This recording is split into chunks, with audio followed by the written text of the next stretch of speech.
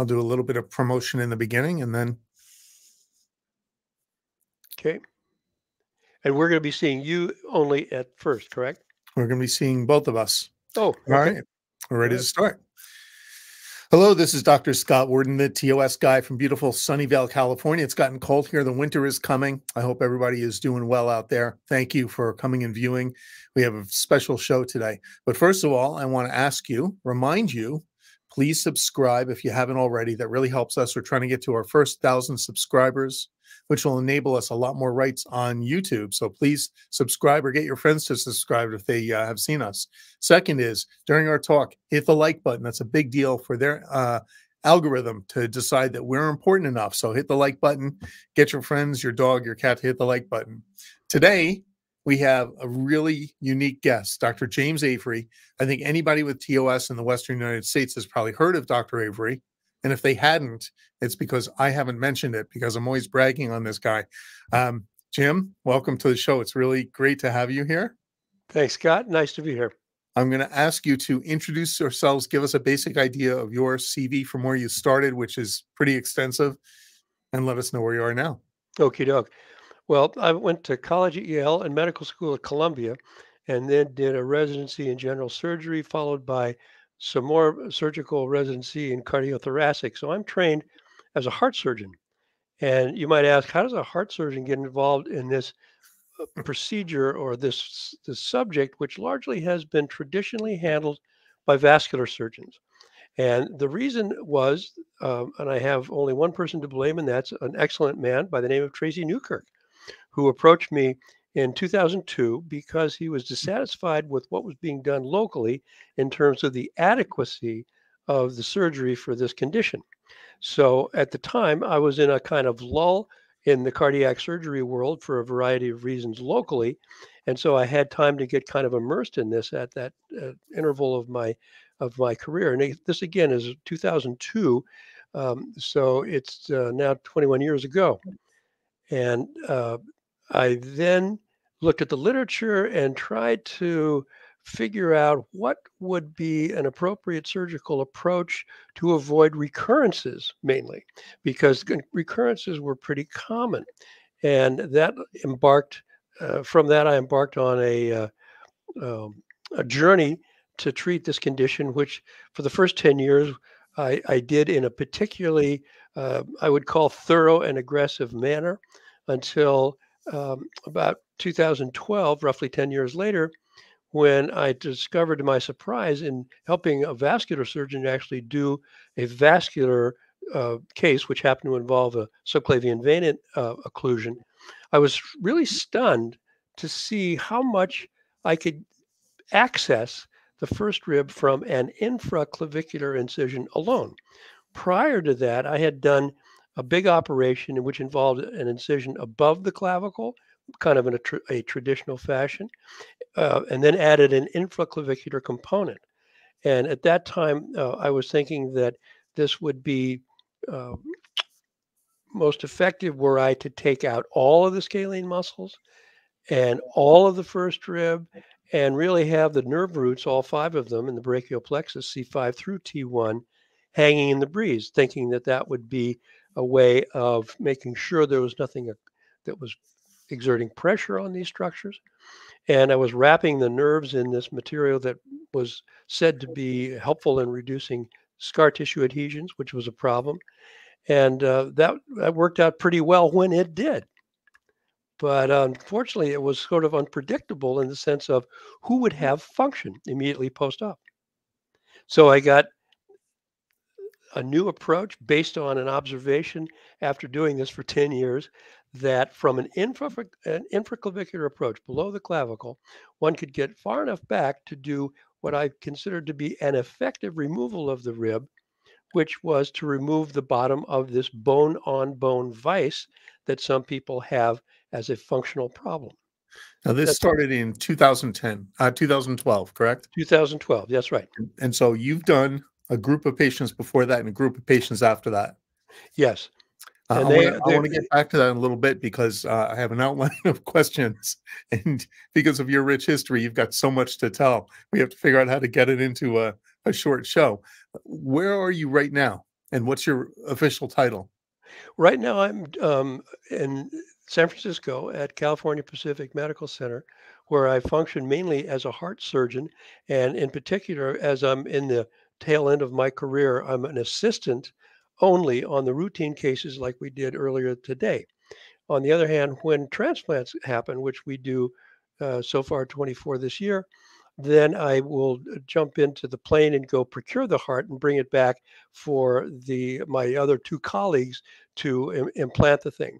In the early days of doing transplant, I was fortunate to be able to do both ends when it was required, but it's gotten a little more organized now so that that kind of um, wild and crazy stuff isn't going on anymore. But it was always a satisfying thing, and we did our first in 1984. So Wow, that's 40, is that currently 40 years? well, yeah, that's right. Wow. So heart transplants are amazing. You must feel incredible saving somebody's life like that. It's probably the most satisfying thing I have done in my life.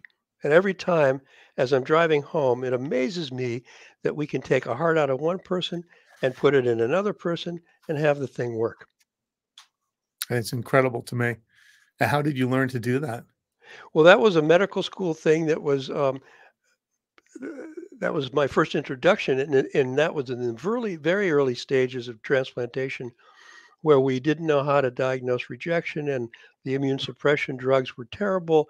And it was only after the introduction of two things that the results got better. One was the better immune suppression drugs, cyclosporin, and the other was endomyocardial biopsy, which allowed us to know when rejection was beginning to happen so we could nip it in the bud rather than wait as we used to before Mm, this time for there to be some outward or external cardiac. marker of rejection. That was too late. This may be something you don't know, but my understanding was that the first heart transplant ever in the world, Dr. Christian Barnard, that he knew it was going to be rejected and he went ahead and did it anyway. That could be true. He actually was in Palo Alto, actually, it was in San Francisco because Stanford used to be here, and Norm Shumway was working in the lab here at CPMC. And then when about half of the faculty moved from this facility, which used to be Stanford, to Palo Alto, Norm went as well, and he did all the lab work, so to speak, the bench work to figure out how to do it as a mechanical thing. And Barnard basically stole the information, ran down to South Africa, did the first one, and it was sort of a big deal. But that was sort of the end of his career too, because then he went off into the weeds of other pursuits. Wow. So he was here? I didn't know He that. he was yeah, he came to work with and to see what Norm Shumway was doing at our facility, and then he ran home and did it in South Africa. So at the time, people were not doing them here, not for mechanical reasons of the procedure, but because of these other factors? The other factors, yes, and the mechanics were worked out, as I say, by Norm in the lab here. And what was waiting was the evolution of better immune suppression medicines, as well as a way of figuring out rejection with the endomyocardial biopsy early in the course when it was much more successfully treated. Wow, that is really cool. Think about where it is today. Yeah. Cool. So let's go back a step. So when you started TOS, uh, Tracy Newkirk approached you, and what did you know at that point about TOS? I thought of it probably mostly as an arterial disease because that's what was taught in medical school. And I think, unfortunately, that was the case for most doctors. It was appalling to me that people had the attitude that if I can't find it, it being a diagnosis that this patient has who's got a normal neurologic exam but is complaining of nerve symptoms in the arms Mm, with their hands and arms in certain positions, the attitude was very common that if I can't diagnose it, it doesn't exist. And I'm sure patients out there, some of whom have heard, probably most of whom have heard from a variety of doctors before they get to a person who does believe this thing is real. It's not um, imaginary and it's not made up. Before you get to that sort of an individual, you hear that you don't have anything wrong with you, and it must be very disappointing, to say the least, to the patient to hear that the thing they're suffering with isn't an entity. But that was the prevailing attitude at the time. There were people even back then that believed in it, and Dick Sanders was one of them, a surgeon in Colorado, whom you and I both visited early on in the career, as I was wanting to see how the guy who wrote the book, uh, approached this. And he did a fairly standard supraclavicular approach. So that's why I did that at the beginning. And as I mentioned, the only reason I changed was that the operation that I did, which was a lovely exposure that took 5 hours, and all the people in the room loved to see it because no one had ever seen that area of the body exposed in that way. Hmm. I could never tell whose arm was going to work, and it was just agonizing for me This and is the patient. the The supraclavicular approach took supraclavicular, 5 where hours. all the nerve roots were hanging out in the breeze, and Yeah, I was exposing the phrenic and all this kind of jazz. So yeah. there were a lot of nerves involved, and it turned out to be um, a big question mark as to who was going to have arm and hand function immediately upon awakening from the operation. Fortunately, people's uh, their function resumed, but it was unpredictable. And while we're Yeah. waiting for the nerve um, uh, resumption to occur, and I'm not talking about division of nerves, but just severe inflammation primarily from the exposure and the Mhm. manipulation required in that operation. Now And you that's you one. may not remember this as well as I do, but in one of the many surgeries I've gotten the chance to observe that you performed, the very first one, you were showing me how careful you were with the phrenic nerve, and you were like, "Don't touch it, don't breathe on it, don't even look at it." It was so delicate that it couldn't be Yes. disrupted or the hemi-diaphragm would be paralyzed, Yeah, and and the it patient would have trouble breathing. and So you may to recall you so to a excuse me. lesser extent, that happens with the remainder of the brachial plexus. That's right. And you may recall the phrenic itself looks like the size of a pencil lead, and yet Yep, it's one of the crucial ways that the way that the diaphragms are innervated. yep, I remember that very well. Um, so you started with TOS, and you brought up an interesting point that it was mostly done by vascular surgeons, and to some extent, some of the largest published publication artists, authors, some of the people who have the biggest names in the field right now are vascular surgeons because that's their territory. But for my Correct. 2 cents, it's a different disease. So they know the anatomy, they know the anatomic area, which you call tiger country because it's so complex. And I've told people that. And so it's taken some time and evolution for other specialties to get into it. But also, there are people like you who have learned within the field, starting out acting as a vascular surgeon, you've now taken the new approach. So let's talk about that in a little detail. About 10 years ago, you decided you would take this infraclavicular approach, and it was because a vascular surgeon was doing it for a different reason. Yes, and again, I was so surprised to find that coming into that region of the body from under the clavicle, that one could expose the first rib adequately enough to be able to get the portion of the first rib which acts like the bottom of the bony vise. And if I Mm. could use my fingers as prompts here, um, Do you want an image? oh, There that's we go. even better. That's fantastic.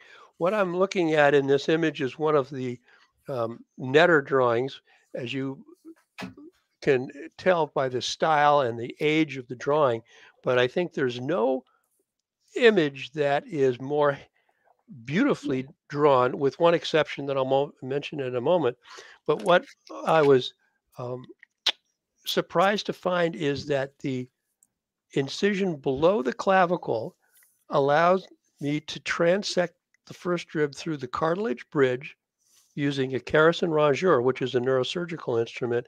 And then with that detachment in the front, I could move the rib laterally and medially and expose intercostal muscles that attach to it, as well as some ligaments on the inside curve of the first rib, and get all the way back to where the first rib has approximately a 90-degree turn from being an anterior posterior orientation and a fairly straight, flat bone to a right angle turn when the bone is reattaching itself to the top of the first thoracic vertebral body, T1. So if one goes that far back, in my opinion, that's adequate in the sense that what we're trying to do with the surgical approach to this condition is eliminate the compression that can happen between the clavicle above and the underlying first rib. And keep in mind that all the ribs are oriented in the same way, namely high in the back and low in the front. And as the clavicle sitting on top of that first rib moves back, which it will do because it's hinged in the front where it attaches to the top of the sternum called the manubrial body, allowing the shoulder that's firmly attached the clavicle to the acromion process of the shoulder blade. That clavicle is going to be moving posteriorly when I move my arm as I am now, preparing, say, to throw a ball. My clavicle is moving toward the back of my body as much as it possibly can by that action of my shoulder and arm. And when the clavicle gets close enough to that underlying first rib, it will compress what's between the two. And what's under there is a vein, the dark blue subclavian vein, an artery, the bright red subclavian artery, and some yellow things, which are nerve roots. And the only thing I would call to Dr. Uh, Netter's attention, were he still alive, is that he put the nerves way too low. And I can tell you, just based on seeing this about 100 times in the operating room, that when we look at the back of this drawing where we have a first rib started to pass underneath what is the middle scalene muscle, one of those red muscles, uh, at that point, we now typically would see the T1 nerve root coming up from the inside curve of that first rib, again, near the middle scalene muscle, and C8 would be lying right across the head of that rib. And so the point being that the further back you get coming from the infraclavicular approach, the closer you get to the nerves. And I learned from that first 10-year experience that one of the things I don't want to do is expose the nerves, because any exposure of a nerve is like any exposure of any part of the body. Healing involves the creation and formation of scar tissue. And when you have a nerve that has been cemented to its next door neighbor's soft tissue, then every time you move your shoulder or arm, you have the potential for triggering a nerve symptom, because the nerve is going to be tugged rather than sliding, which it typically would do. But in the presence of adhesions, it becomes stuck. And so you'd like not to have any exposure to the nerves, ideally, because then you avoid scar tissue formation. You also avoid the potential for injury to the nerve. But I think more importantly in this context is that you don't elicit this healing reaction because you haven't exposed it. And therefore the nerve slides and it doesn't trigger nerve symptoms. Now, So I'm going to bring up, I'm going to climb up my soapbox temporarily, because there are many publications out there by, again, some of the big names in vascular surgery who, as part of their standard procedure, do an aggressive neurolysis, that they believe there's scar tissue forming around the outside of the nerves, and so they kind of strip down the nerves. This is exactly the opposite of what you're saying, and you've got decades of experience. So I don't need a comment from you unless you want to, but I can tell you that I've seen post-op MRIs with very inflamed brachial plexus components. And yes, that's quite right. And I have done a couple of neurolysis procedures myself on patients when I thought maybe it would help, but I'm convinced that it doesn't. And the reason it doesn't help is that, as I just mentioned, when the body is healing any kind of a wound, and surgery is a controlled wound, obviously, scar tissue formation will happen. It's part of the reason that we can survive, and was evolutionary, for evolutionary reasons, very important that wounds would contract, and scar tissue was involved in that.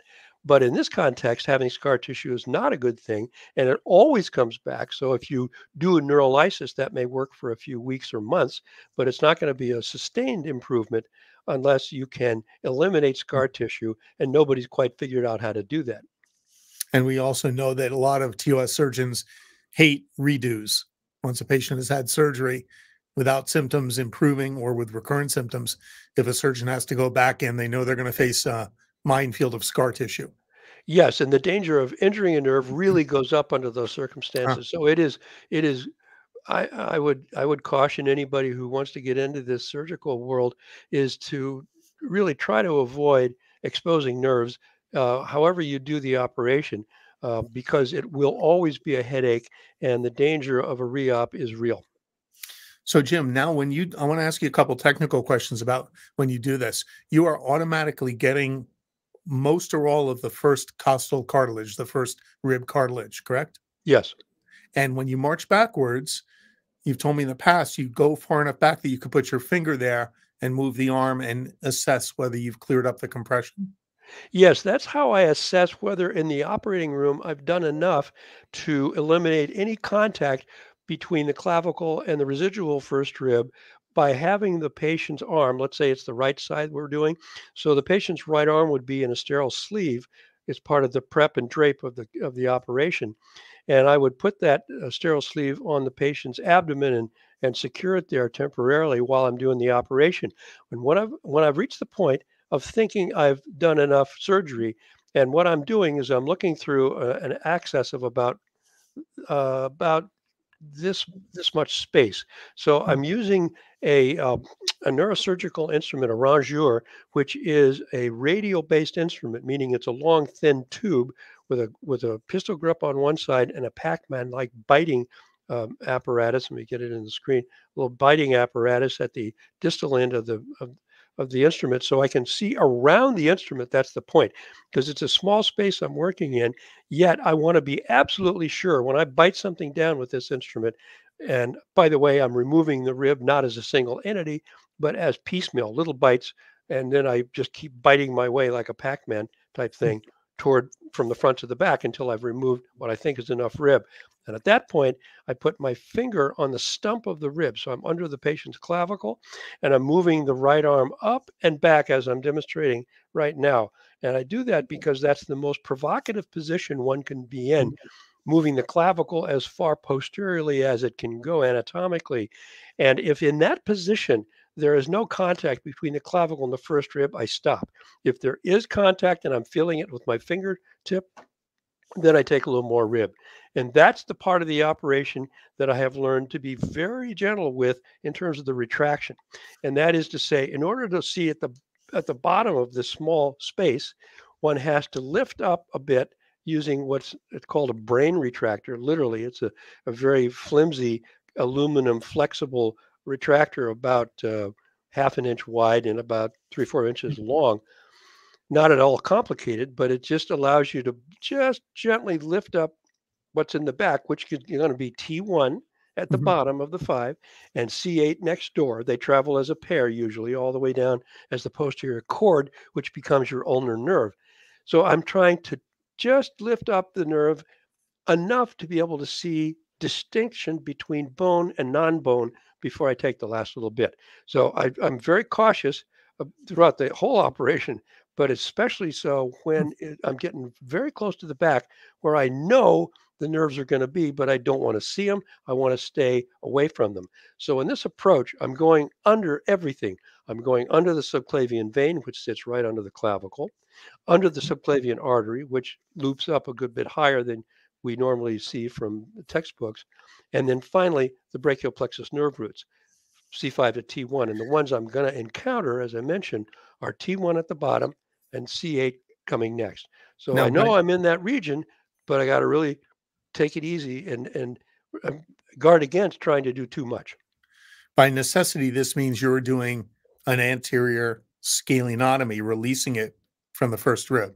Yes, I come upon the scalene muscles, which I'm going to detach from the first rib. First, the anterior scalene, as you mentioned, and then a little further back.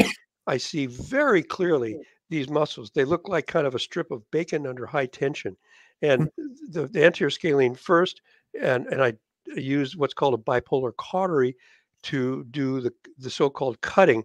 This is electrical current, but very specific at literally a pinpoint, as opposed to a usual Bovie, which is a machine that you press one little button and a whole lot of electricity is delivered to the tip of the instrument. It's kind of like a shotgun versus a rifle. The bipolar is much more precise, and that's the rifle side of the equation. And I use that instrument to do all the work, releasing intercostal muscles, releasing scalenes. And Mhm. the first scalene, as we were just saying, that I encounter is the anterior scalene. And once I divide that with the bipolar at its attachment to the bone, it's like a rubber band under tension. Mm. If you have a rubber band under tension, you cut one end, the rubber band whoop, retracts right back up to where it's attached, as happens with the anterior and middle scalene muscles, which are still attached to the transverse processes of the cervical spine. Mm. But we found from an early experience, you may remember, Scott, in a woman that we were doing a venous um, approach because she had an unusual neurologic condition with inadequate venous drainage. And we re-imaged her 3 months later and found that the scalene muscles had largely atrophied in the neck and they'd just Mm. kind of gone away. Something that also happens with the pectoralis minor that I've come to learn is an important component to take care of too. It is a coracoid process attachment and comes across the neurovascular bundle in the Mhm. armpit, attaching to ribs 3, 4, and 5. It also is under tension, and that is a clinical diagnosis you make going into it. And then with imaging, we can verify indeed that there is effacement going on underneath that muscle, and therefore it's playing a role. And that muscle also is under tension and retracts back on to the chest wall when it's divided.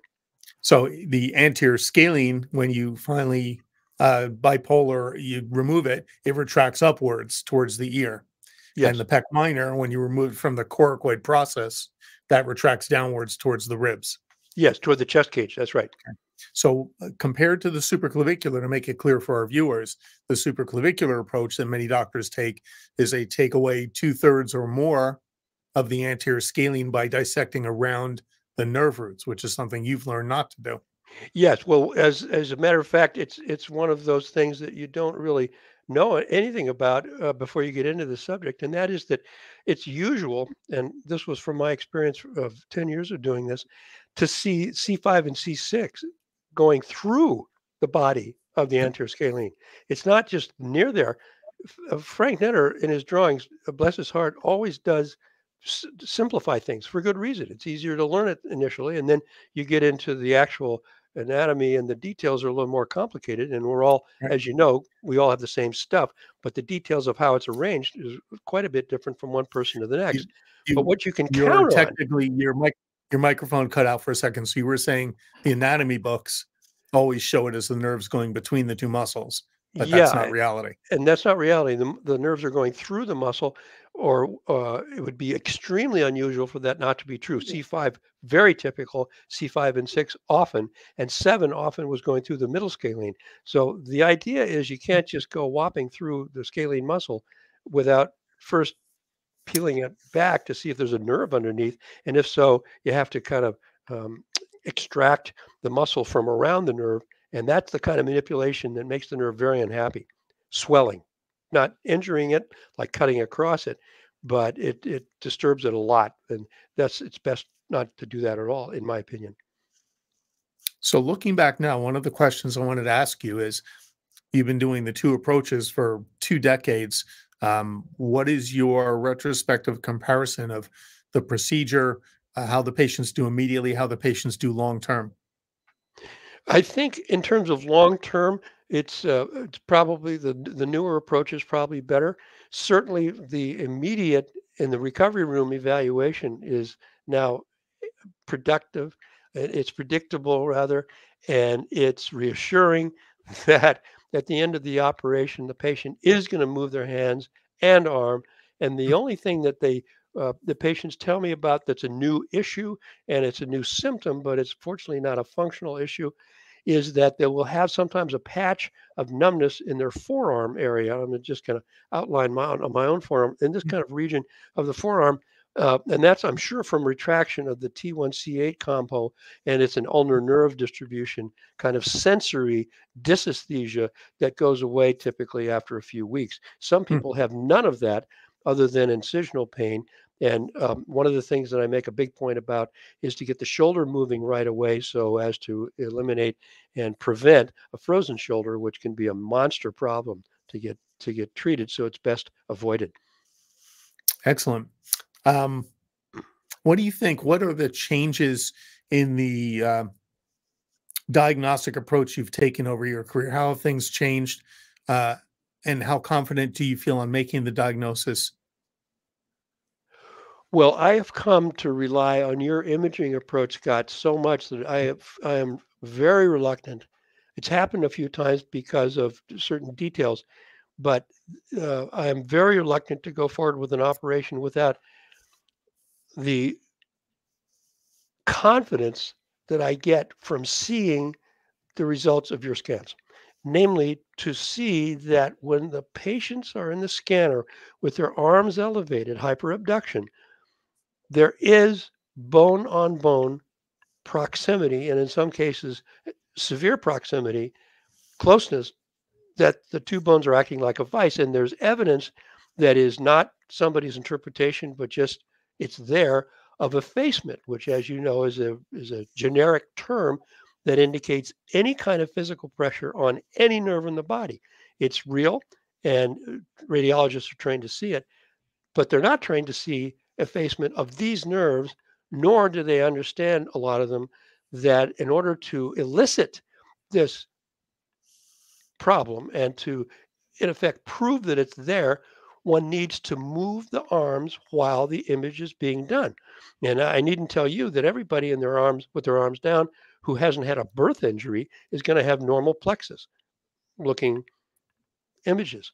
But Totally. it's only when you, well, as you know, we'd like to be in this position, arms up, stick them up position, because Yeah. it's the most provocative, but we can't fit in the scanner in that position.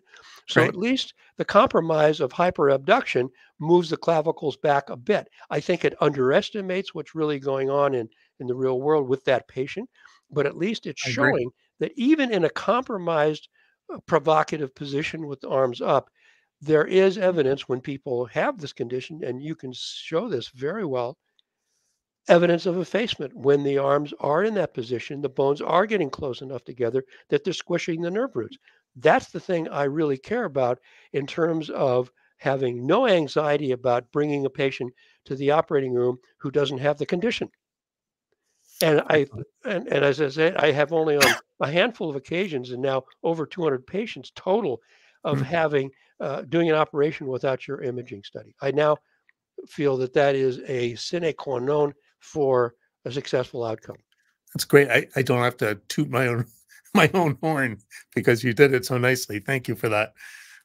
We are proud of the work we do, and we think it's really based on a lot of our experience working with people like you. As you know, when we discuss patients, we always get way down into the nitty gritty. And I have a firm belief that TOS is not low hanging fruit, that most patients need a team, doctors who work together, because it's just too complex for a single doc in most cases to figure out and treat. It's Yep. my 2 cents. And so I want to thank you, because for decades I've had the chance to have resources like you and Dr. Newkirk and other people around the country to learn from. Um, so let me ask you this. When you examine a patient, what do you think, after your full evaluation, is the best predictive factor for whether they'll do well with surgery? How long they've had the condition. I think the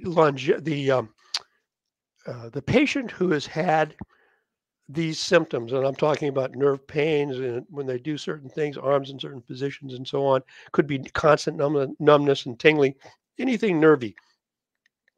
If those symptoms are a year or two old when they are diagnosed, worked up with an imaging study, and then presented to a surgeon, do you think it's going to help? Blah, blah, blah. I go into that surgery with the expectation, quite frankly, that things are going to do well. And I want to make a distinction between doing well from a nerve vessel point of view, which is really what the operation does, as opposed to doing well from the total package Mm, point of view. And that gets mm, in to my belief that TOS is really a front and back issue.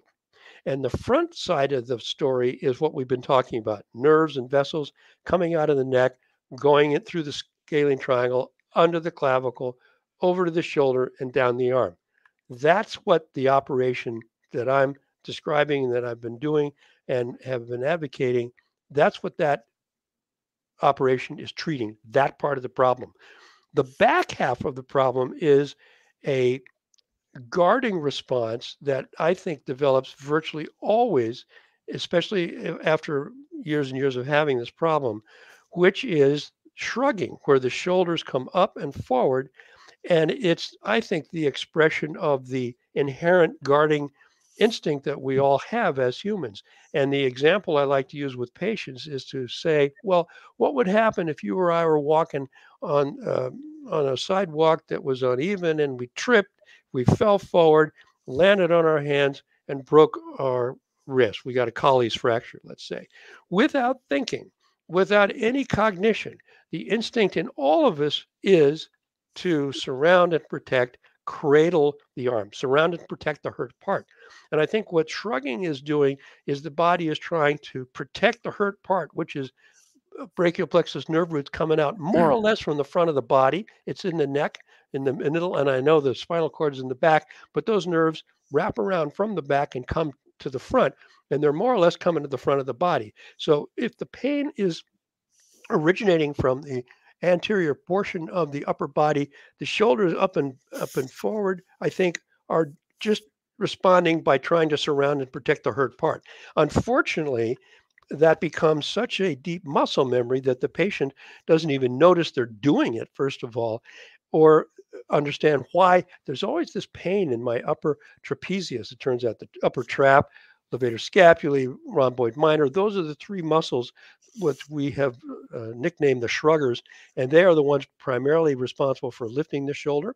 And the pectoralis minor is one of the ones involved with pulling things forward, which, as I mentioned earlier, I've become more tuned into the fact that that's an important thing to evaluate. And if it's a part of the problem, definitely take care of, because there have been a couple of cases before I got this level of awareness of the pec minor who had to have a pec minor after a successful rib, because and this usually would be in people who are techies. They'd go back to their computer and with their arms forward, their arm would get suffused because the subclavian vein was being compressed by the pec minor with the arm in the anterior keyboard position. So now I really look for that, and if it's there, I do it at the time of the rib operation so that there won't be any further mechanical compression of anything post-op. So basically 2 steps of healing. One is the decompression, and the second is the returning the muscles and posture to normal. Yes, and that feature is extremely difficult to treat without this posture vest that Tracy invented. And I'd say that it's not for everybody, because not everybody can tolerate it. But boy, when it works, it really is effective. And it's the only thing, in my experience, that does anything meaningful. And by that, I mean that the muscle relaxants never work. Botox temporarily might. Massage helps at the moment. Soaking and all the usual stuff that physical therapists like to do is fine. But it isn't more really than a temporary fix. So And what you'd like to Botox has not had good results for you. Botox is variable. Sometimes people get worse, and if it works, it doesn't stay working for more than about 3 months. So it's something that doesn't have a ring of real effectiveness in my book. And this vest that Tracy fashioned, called the Body Boy, was very successful when it's tolerated by the patient. And he and I see a little different approach to using it. I'm more sequential, nuanced, little bit at a time, pulling back, because what it does is pulls the shoulders down and back. And what we're trying to do with whatever the approach is to undo the deep muscle memory that's evolved, which is, I'm going to demonstrate shrugging, and replace that deep muscle memory with a more relaxed deep muscle memory. That's the goal, but it doesn't always happen. So Dr. Newkirk's approach is even pre-op to try to reposition the shoulders. Yeah. By your theory that you have to decompress, then that's not going to get rid of that primary problem. Yes, and unfortunately, when the muscle component, the shrugging component, doesn't get better, and for a variety of reasons, then the patient's perception of the operation is that my computer just shut down. We're with you. I can hear you. Oh, think we're frozen here. All right, we'll let Jim sign in again. Hopefully, it should be soon. And I'm going to take a couple of questions here if we have a question or two. Actually, I'm going to wait on that because um, Jim might want to answer some questions and our viewers might want Jim to answer the questions. So, what we've been talking about with Dr. Avery, and I want to complete this question, is what's a good predictive factor? What does he believe is the best predictive factor for a good outcome? And he talked about patients coming to see him without a long delay, 1 to 2 years. And this is something we here at Vanguard Specialty Imaging have emphasized. We believe that the diagnosis um, needs to be made early, but that won't happen with a lot of patients. And I'm sure the viewers know this, that they go to see doctors and the first or second or third doctor may not know anything about TOS and maybe hasn't even heard of it. So that's where certain things like social media can raise awareness. While it doesn't treat it, it certainly raises awareness and then allows people to search for help on the web. And one of the things we offer on our website is a lot of education about TOS. So hopefully, you as a patient, if you do have it, you can advocate for yourself when you go to see your doctor until he or she says, okay, I'll read a little bit about it, I'll figure it out, or I'll refer you to my colleague, a specialist who does know about it.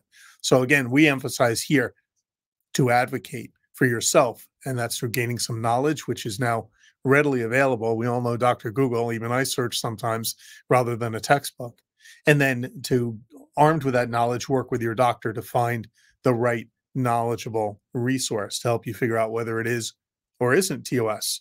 And of course, we believe in what we do here. So our scan, we believe in the right patient, is an important part of that. We believe that it helps either confirm or rule out TOS as necessary so you can be treated for TOS or treated for the other condition that is there and causing similar symptoms. Hey, Jim. Hi, I'm All back. right, good. You're Sorry back. about that. So let's go back to the predictive factor. You said patients you see that have had the symptoms, nerve symptoms for 1 or 2 years, Hmm. you're pretty confident. And you're saying that patients who have had longer symptom existence without being diagnosed, those are more challenging. Definitely. They are less likely to have a spectacularly good result.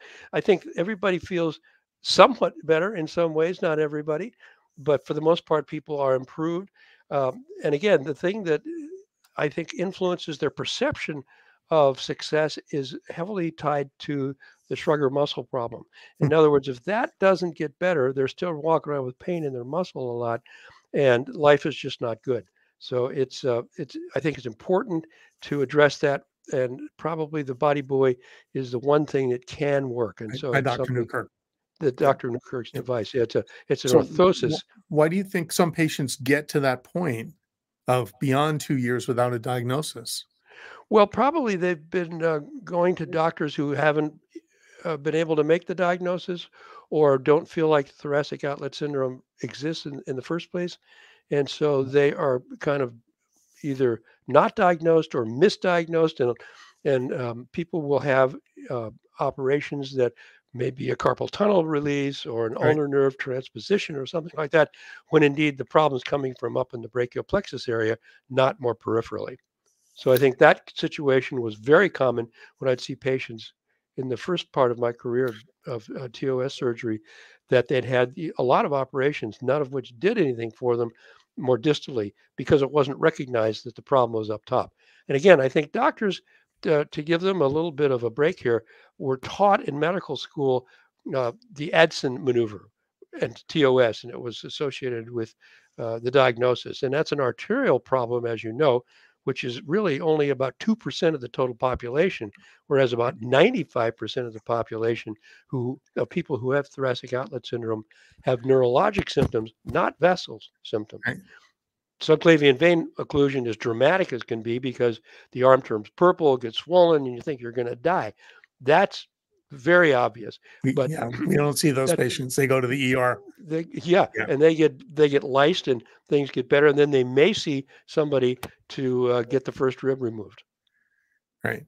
So and that's a prevent a great that's recurrence. great the way you put that. Yeah, the AdSense maneuver. Adson was brilliant, and but in the 1920s, that's what he had. He didn't have MRIs or CAT scans, Yeah, and and he was so right. That anterior scalene, which is an accessory breathing muscle, not anything relating to strength in the neck. I want to point that out to people who are considering mm, this, and that is that, well, if you take those scalene muscles, they look like they're important structurally, right? They're going for the first rib and they insert in the neck on the transverse processes.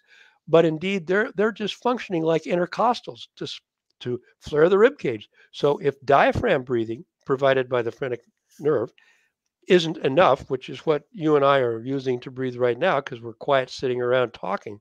If that isn't enough, then you add chest wall mhm, expansion, and that's mhm. intercostal nerve and or rather intercostal muscle function to expand the rib cage and create more volume exchange. Actually, embryologically, don't ask me why I'm such a geek about this stuff, but the scalene muscles are a similar formation to the intercostal muscles. They come from those same layers, the anterior, middle, and posterior scalene. They devolve a bit. They actually create channels within this sheet of muscle due to the nerves growing out, but they are embryologically of the same body muscle layer as the intercostals. So it's exactly what you say. When we need the intercostals for secondary breathing help, or the anterior scalenes, that's the only time they're necessary. And I just had a patient 2 days ago ask me this very question, so I'm glad you brought it up. Yeah, for all our viewers, you can have the scalenes blocked with a drug like lidocaine or Botox. You can have them removed, and it should not affect your life or your neck or your strength. The strength of the neck just comes up from the paraspinals in the back, and rotational strength is created by the sternocleidomastoid. These ones come from the mastoid process of the skull Very down strong. to the anterior chest wall. And we don't touch those. They're not part of the story at all. It's the scalenes that we're after. And those are bigger. The sternocleidomastoid is bigger It's a anyway it's a and big, strong. strong muscle. That's right. So we were talking about patients being seen by the wrong docs and stuff. So one of the things I talk about with our regular viewers and people who contact us is that awareness of TOS that the public now has access to through Google and social media and all these things that can spread something virally. I think that's made a huge difference. So for me, I wanted to ask you, what change have you seen over your career in the number of patients who have gone 5 years versus the number of patients who get a timely diagnosis? I think they're more getting a timely diagnosis, quite frankly. And I think that population tends to be young people, often techies, who are surprised that they have these nerve symptoms and so on when they haven't had an injury and they're at their computer all day and all that stuff. But they're surprised that they have a problem at all. And I think one of the most satisfying anecdotes that I can tell you about was a young guy who was down here in San Francisco climbing one of the climbing walls, and he noticed that when his arms were up like this on the wall, his hands got numb and he couldn't grip things. So he said, "This is getting dangerous." And he called his dad, who was a retired thoracic surgeon from the Mass General living in New Zealand at the time, and this guy, this guy said, "Oh, you've got thoracic outlet syndrome. Go see Avery at CPMC." And he did, and we did his both sides, and he has had a total, complete reversal of all the problems. He didn't have the diagnosis long enough to develop shrugging, so he just did beautifully, and he's outliving his life in New Hampshire at the moment. Unfortunately, a lot of patients we see don't have fathers who are retired thoracic surgeons from That's right. Massachusetts General who live in New Zealand. Who happened to recognize what was going on immediately. Yeah, lucky. That's lucky and good. I love those stories. So, computer use is one of those things I think locally Yeah. that it's just making this worse. I think the incidence is growing of TOS. What do you think? Are we just recognizing it more? Is it I think, occurring more? yeah, I think it's recurring. It's occurring more, Scott, because of the computer use and so on. But I think it's also being recognized more. And I'm thinking now of a recent case, a lady who is an ultrasonographer who was for 10 years doing this kind of stuff with her probe. And it may not be evident to people, but you have to push pretty hard on those things in order to Mhm. get a good image. So there's a lot of weird angulation and exertion of force in odd situations that goes along with that profession. and she was just getting more and more pain, but put up with it and kind of got through it until 10 years went by and she was miserable and had to stop working. That's when she came in, got diagnosed and stuff. But I think um, had she consulted the internet, possibly she would have been given a clue. I don't know, but I think the internet has helped a lot when people are surfing around trying to figure out what's going on with me because I don't have a diagnosis and I don't understand what's going on. They start to get clued into this possibility, and then they might contact you through your website or somebody else, and through their exploration get to somebody who does understand and be able to tell them, yeah, this is what you got and here's what you ought to do. I again will remind our viewers, please subscribe to us if you haven't subscribed. We're trying to hit the magic 1,000, and definitely hit the like button if you like what you're seeing here. I'm sure with Dr. Avery, you like it. So, Jim, we've seen a few baseball players, more than a few elite baseball pitchers being diagnosed with TOS. And Yes. whenever that happens, I will reach out to the reporter on ESPN and the team, and I never get through because these guys are such high value. They're owned by only a few doctors in the field. We do get to see some of them afterwards, and you know, I hesitate, you know, with such valuable properties, why we're not doing more imaging and stuff. But um, I try to view it as a positive that if someone famous is getting TOS, that the public sees a little bit more of it. And I believe now what you said is true. I think there are people who are recognizing the words when they see it on the internet. So hopefully that's a trend in the right direction for us. Yeah, I think it is. And the ones that we've seen, as you may recall, Scott, are all left-handers who have a particular value because to be a left-hander and be able to throw 95 miles an hour, Oh that's yeah, a career. I mean, think that's a lot of money. one young man we saw whose dad called me while I was making dinner one night, and he said, "You don't know me. I'm an attorney in Palo Alto, and my brother is a professor at Emory, and he's been helping me search around the country for a TOS specialist. And today he said to me, 'You idiot! There's a specialist here in Sunnyvale, California.' So and we helped him out. Really nice young kid, and I remember after you did the surgery a few months later, he was playing soft throw with his dad. Yeah. And he said, I can feel my fingertips. Yeah, I didn't that realize comment I remember forever. I can feel my fingertips when I'm throwing. Yeah. he hadn't felt them in 10 years. Yeah, that's right. Yeah, it was amazing. So tell us a little bit now about what the future of your practice is, and you know what evolution is going on and how we can let patients know. I'm going to be retiring completely at the end of June next year. And so what I have planned to do is to pass the baton to another surgeon, a cardiothoracic surgeon named Peter Anastasio. Peter is more thoracic than cardiac, but I've known him for a long, long time and think highly of him because he's a fine human being and integrity and all that stuff, and he's smart. So he's often been in surgery with me because he's been interested in this for quite some time. And I more and more am telling new patients that if they are candidates for surgery, you may want to wait until Peter comes on board. And the reason I have offered that suggestion to them is because I don't operate and then walk away from patients. I'll see them a lot post-op to see how things are going. And if things aren't going the way we'd like, both of us, the patient and me, will try to direct them in a way that makes sense. So Peter is the same way, and I think you can't just do an operation and then call it a day with patients who have this condition because again, so much of the problem has to do with the muscle component, as I've said, and if they have issues about nerve changes as a result of the operation, I can be there to help them understand why it is and the likelihood of it getting better. So my practice, so to speak, would in this area is going into the hands of Peter coming the end of June next year. And already I'm starting to prepare patients for this change. And there are a few patients that I've seen chronically over the years, not so much because I can do anything more for them, but they've gotten confident in me giving them advice kind of in general, medical advice. So Peter's the future from our center who will basically do the same approach. He believes that this makes a lot of sense. He's very happy with the relatively non-invasive nature of this approach. and he's very happy with the results from this approach. So I think he is a true believer that you don't need to do a big thing. The one exception is if you got a cervical rib, you got to go up top. You can't do that one adequately from underneath. It's just too far away. But if you have a cervical rib, which may be combined with a typical first rib problem, that has to be addressed from the top, the cervical rib portion. But the primary first rib resection, I think, can always, and always is a dangerous word, but I would say 99.999% of the time can be addressed adequately and safely from an infraclavicular approach.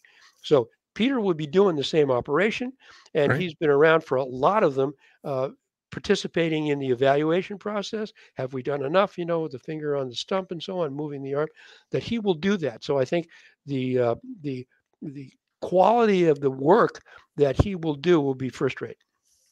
It's great to hear, although it's sad for me personally and for a lot of patients to know that you're retiring. If I could just say that. Thank you. Um, so Peter, who I haven't met in person yet, but I will, he'll be doing the same procedure. Are there any other people you know of in the country or region that offer this procedure, this approach? I'm sure there are. I just don't know who they are.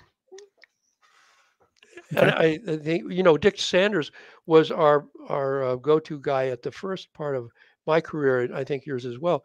And I would be surprised if he's doing it any differently than he always has, a supraclavicular approach and removing stuff in that way. Yeah, Dick is very, very nice man. He's been retired for several years, Hmm. or semi-retired. He'll still go in and observe and coach, but I Hmm. don't think he's doing the procedures himself. Hmm. I think that's probably true. Yeah, he was very gracious to us when we got to meet him in Colorado. Yes, he certainly Remember was. that? Yep. So what do you think the future of TOS is? It's a broad question, I know, but shoot from the hip. I would like to see more doctors recognizing that it exists, first of all, and I would also hope that people will come to find value in the kind of imaging that you have been doing all along, uh, to be able to appreciate when the nerves are being compressed and the vessels, but primarily the nerves we're talking about. Um, I think that is the, the the first step, and the essential first step is to, even as a physician, consider that that might be a possibility, and then to prove it by getting you do with imaging both with the arms down and the arms up, and being able to read when there is effacement going on in that situation that the arms are elevated. So it's the awareness of the condition, number one, spreading, I think is going to help a lot. It's a slow process, but I think, again, for reasons of, um, I think it's increasing incidence in the population with keyboard use and so on, and the internet as a source of information to learn about what it is, and also to see how is it worked up. So hopefully awareness among both patients and physicians. Yes. So the keyboard causes symptoms and then helps patients find a solution. So Yes. the keyboard giveth and the keyboard taketh away, I guess. Hmm. Excellent. Let's see if we have a question here that we can ask you from one of the viewers currently here. Herb? Not Gugu Pa says, hi, thank you both for doing this. Thank you for viewing with us. When unilateral scapular pain is the most debilitating symptom, what is a typical surgical approach vis-a-vis the nerves you address? And do you always remove a rib? Well, I think from the question, And yep, the further follow-on question. Let's go back to that.